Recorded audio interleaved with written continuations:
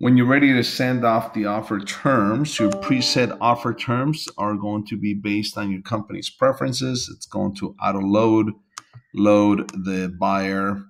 You have the ability to fill out or change any of these fields. And then here you can link to any of the documents that are your proof of funds, your corporate documents, or any other relevant information. Press confirm.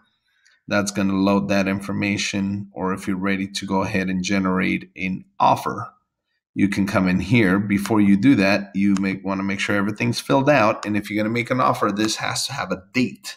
Remarks has to have a date. And then go ahead and press PDF.